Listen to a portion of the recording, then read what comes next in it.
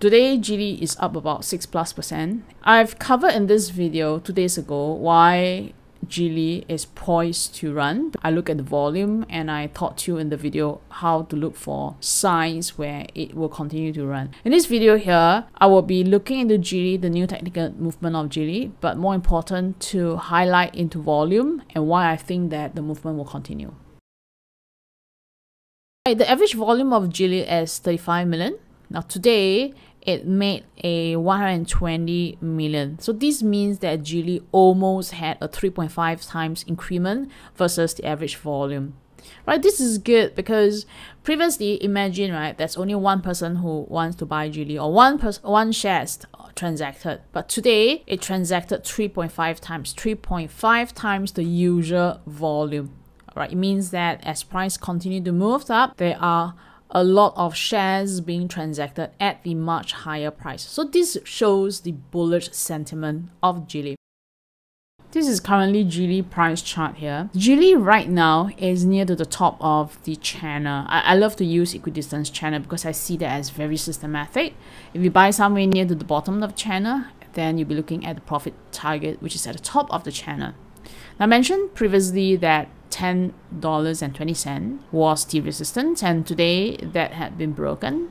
Right. The first situation we're going to expect potentially is for price to retrace down. That means to come into this support again, because we saw that the previous time there was a huge volume.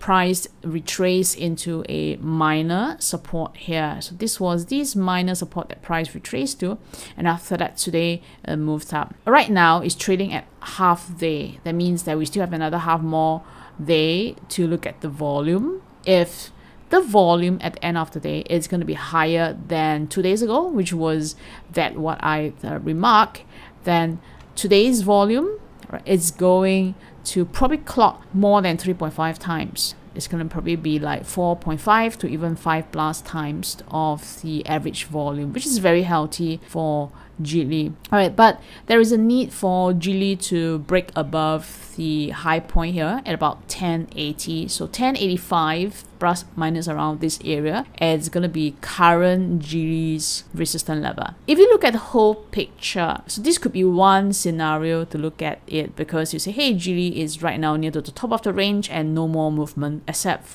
to wait for price to retrace. Now, the other bigger look of Geely is in fact that there are multiple equidistance lines. So let me just attempt to draw in another line here which connects the low to many of these multiple lows here, and if you realize that this line that I've drawn in, this line, it touches 1 point, 2 point, 3 and 4 points here, and if you just push it all the way up depending on which high point that I link that to. If I push it up to the highest point, this would be the top of the channel, which is the ultimate profit target if Geely is to break out of this 1080 resistance. Now, if I just push it down a little bit more, that means the lower line a little bit more, then I'll probably be looking at 1370 as the top of the channel. So it depends on which high point I've connected to, but if you say that there is a break of Geely on a high volume above 1080 or 1085 to be a little bit more conservative, then the resistance of Geely as a long-term profit target would be around 1370 to 1390. Now again, that you might not be looking into Geely as a long-term trade, because then overall Geely is still very much in a downtrend.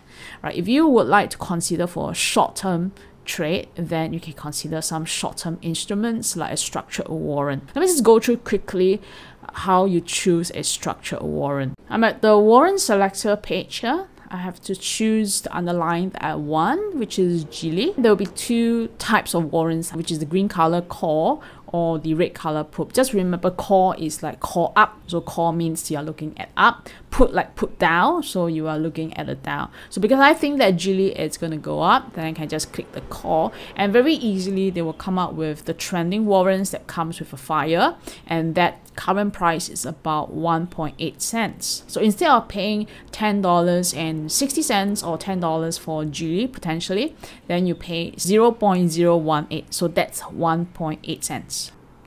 Do let me know what other stocks you would like me to discuss, and remember to click the subscribe and click the like button so that you'll be notified whenever I launch a new video.